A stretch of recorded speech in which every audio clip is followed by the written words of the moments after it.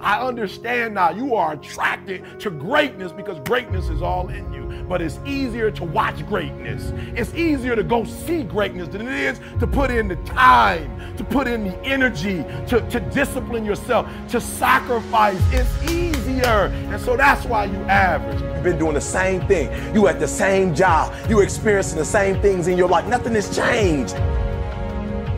Everything about you is phenomenal, but you've consciously made a decision to be average. You are average in school.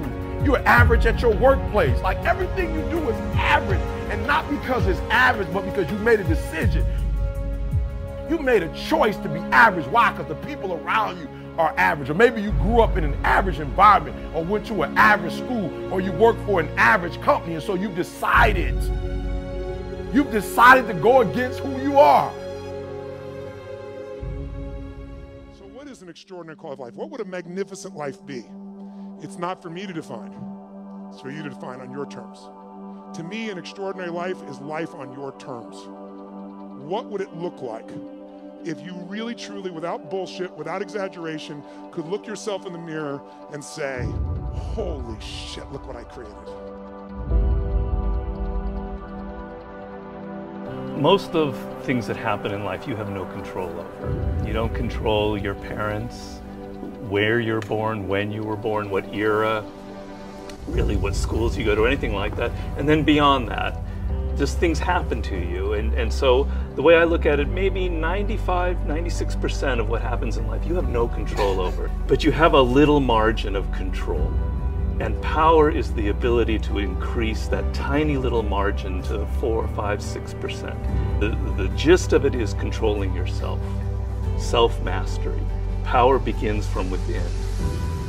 If you're going to get anything out of life, you've got to throw your whole self at it. You know, you've got to throw your whole self at it. You can't go through life with a maybe attitude and expect to get anywhere, right? You can't go through life and say, well, maybe this is going to work out, but maybe. You've got to have something about you that says must. You've got to have a must attitude.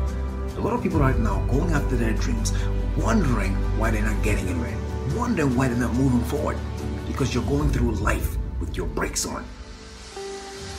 The only way you're going to get results in your life to achieve your goals, your dreams, your desires is through taking massive action.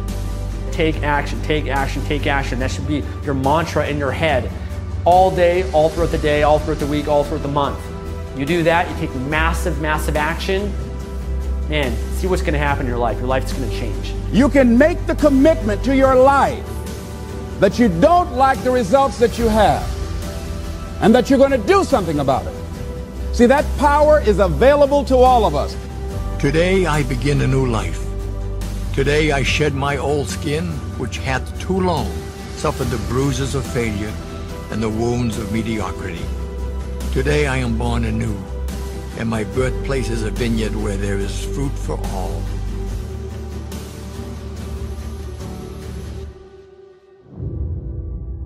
To create a business, you've got to initially work day and night, weekends. It's really hard work. To do everything you can to survive and not to give up. As long as you try everything you can, then if you fail, you'll sleep okay. The most important decision of your life is deciding whether you're truly committed to being happy no matter what. Because life is going to throw all kinds of curveballs at all of us. So the secret to real happiness is progress. Progress equals happiness, and if we can make progress on a regular basis, we feel alive. See, the universe responds to the man or woman that refuses to be denied. Don't get caught up in, well, I've tried it 4 or 5 times and things didn't work out. If there's something that you want and you're hungry for it, you've got to do whatever is necessary until. And when you give the best you can and that's not enough, you must do what is required. There's something in you that said, there's a bigger life waiting for me, calling my name. There's something in you that says, I'm on my way to a greater life. Entire life changes in a moment. Who gets that? Say I. Problems are what make us grow. Authenticity will lead to a rich life. Life is always happening for us, not to us. And don't give up on yourself. Don't throw the towel in so quickly. Many people give up on the 1-yard line. First of all, you were born a human. Right. Let's start with, we could have been fucking ladybugs. Right. Do you know the math around becoming a human? The math is insane. It is through the disaster, it is through the adversity that our strength is developed.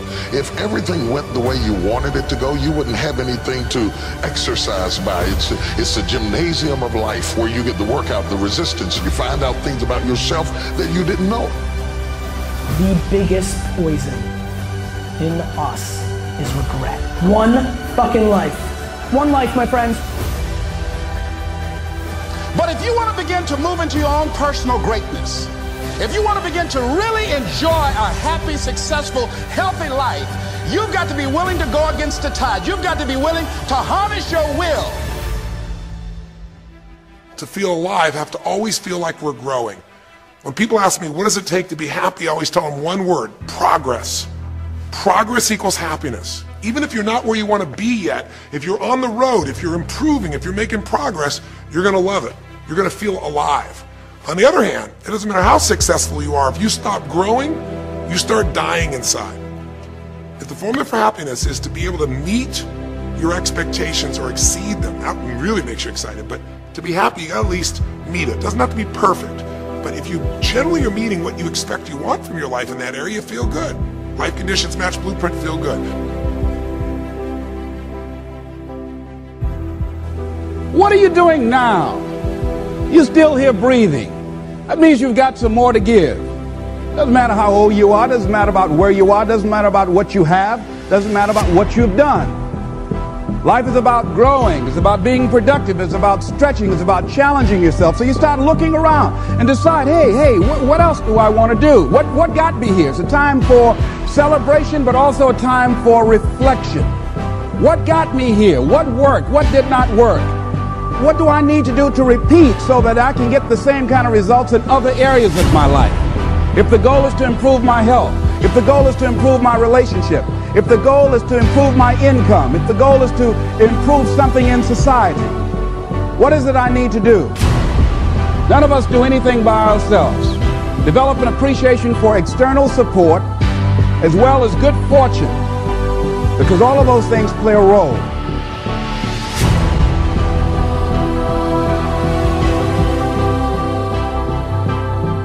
Now, what are some of the elements or the characteristics or the qualities of people who are fulfilled, who live a life of fulfillment? What are some of the things we can look at about them? Number one, make your mind fertile ground for the seeds of opportunity. I think if you want to experience a sense of fulfillment, you've got to have an open mind so that ideas can come in there and take root and grow. So you want to begin to look at life and have a sense of curiosity. You want to keep learning, keep growing. Realize that we have a theme. You never find out how much you know until you find out how little you know. Our whole lives are guided moment to moment by the state we're in. Learning how to change your state, not bullshit, not fake, but to go from pissed off, frustrated, freaked out to back in your center, or creative, or determined, or something that's going to move you forward. It's going to create a better quality of life for you and others. That's a critical skill set. So moment to moment in our life is controlled by our states. Yep. You know, if you're in an angry state, you're going to respond differently than if you're feeling playful. But what controls those states long term is your model of the world. Everyone has different goals and dreams and desires, but as I traveled around the world to 100 countries, I started going, holy shit, I'm seeing the same problems. What's underneath it? I began to see that there are these same 6 human needs that we all have, the same needs. We all have a need for certainty, that we can avoid pain and we can have some pleasure, some comfort. We all need uncertainty. We need variety, or we feel dead inside. If you're totally certain, you're bored. If you have total variety, you're like freak out. And it's not a balance. It's learning which of these you need more as a person. Everyone's developed a different set of values in that area. The need for significance, to feel unique, special, important, the need to feel loved, the need to grow, and the need to contribute. Some people value certainty at the top of their list. That's their center of their target. I don't want to do anything unless I know it's going to work. I don't want to do anything unless it's the same. If you change anything, they freak out.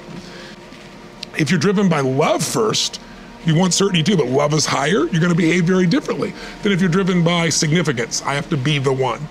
The two that most people have, 90% of the planet, if you said, of all these needs, which one do you really focus on most day to day? Everybody wants love, but what do you focus on? Most people focus on being significant. We live in a Facebook world where people fake their life, put new filters, make it look different than it really is, tell stories that, are totally full of it to make themselves look good. Because we live in this kind of false world where significance is more important than love. Right. And it separates us. You will move in the direction of the people that you associate with. So it's important to associate with people that are better than yourself. You want to associate with people who are the kind of person you'd like to be. You'll move in that direction. The friends you have, they will form you as you go through life, and make some good friends, keep them for the rest of your life, but have them be people that you admire as well as like. Bill, you'd add to that? Yeah, some friends do bring out the best in you, and so it's good to invest in those friendships. And some friends challenge you about things you're doing, and that level of intimacy is great. I wouldn't say that I was so obsessed with work. I didn't invest, I'd say, in my 20s and 30s as much as I should have. It's really through Melinda and seeing, other people, I realized, okay, that is, it's really worth the investment to have those people, as you're always there to help them, and vice versa. Remember, the mind controls the body does not control the mind. What makes these guys special and successful in everything they do is not their physical gifts, it's their mental toughness. Things are just happening, and it's because of one choice, and that's it. So if you're listening to this and you're thinking you've made all these different choices and your life is in one direction, make one different choice. Just one, and see where it goes. The most important thing is that you have a vision, that you have a goal. Because without that vision and without that goal, again, you're drifting around and you're never gonna end up anywhere. People don't become successful just by accident. I would follow my passion. I mean, whatever turns you on. I was lucky. I found something early that turned me on. But you don't want to take a job just for the money. You don't want to take a job for an organization that you really don't feel good about, or work for people that you don't feel good about. You really want to be excited when you get out of bed every morning. Follow your passion. Do something you're very passionate about, and don't try to chase what is kind of the hot passion of the day.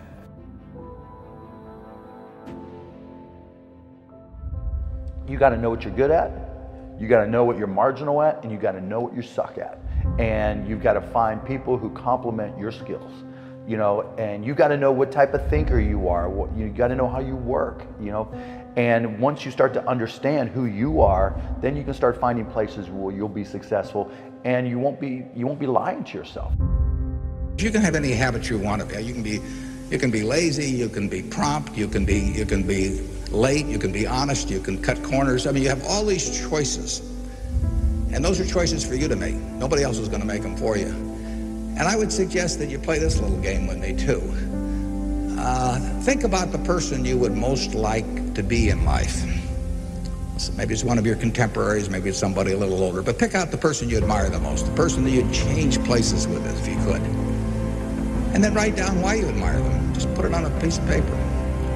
And then figure out the person that you would least like to change places with you, who really turns you off, who you find repulsive. And list the reasons why that person turns you off so much. And then look at that list. And you'll find that everything on the left-hand side, what you admire in other people, the qualities they bring to life, you'll find those are things you can do yourself. It's very simple. You got to apply yourself, but the habits you form in doing that early on will carry you through life. If you do that, 2 or 3 years from now, if you go through the same exercise, you'll find out that the person you admire the most is yourself. You have to act on your passion. You have to act on your inner drive. Don't let those feelings stay inside of you. You got to know what to do with them. You got to know how to make them work in order to get what you want. Don't keep it inside. Decide, commit, act, succeed, repeat. Good, great, unstoppable. Every team, every work atmosphere, no matter what you do, must consist of those three personalities. If you have those three personalities and you can identify the individuals that have those three personalities, you're guaranteed success in whatever you do. It is not the things we do in life that we regret on our deathbed. It is the things we do not.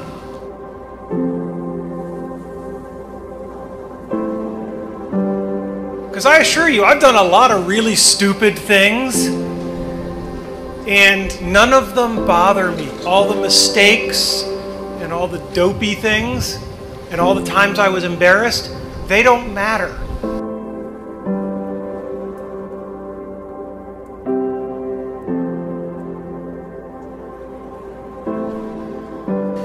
Last August, I was told that in all likelihood I had 3 to 6 months left to live. Somebody said to me, in light of those numbers, "Wow, so you're really beating the Grim Reaper." We don't beat the Reaper by living longer. We beat the Reaper by living well and living fully.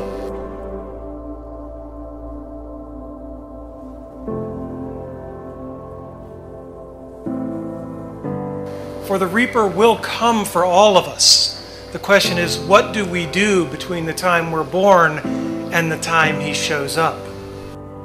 Because when he shows up, it's too late to do all the things that you're always gonna kind of get around to. When I was 17, I read a quote that went something like, "If you live each day as if it was your last, someday you'll most certainly be right." And since then, for the past 33 years, I've looked in the mirror every morning and asked myself, if today were the last day of my life, would I want to do what I am about to do today? Remembering that you are going to die is the best way I know to avoid the trap of thinking you have something to lose. You are already naked. There is no reason not to follow your heart. And you will need to find your passion. Many of you have already done it. Many of you will later. Many of you may take till your 30s or 40s. But don't give up on finding it, right? Because then all you're doing is waiting for the Reaper.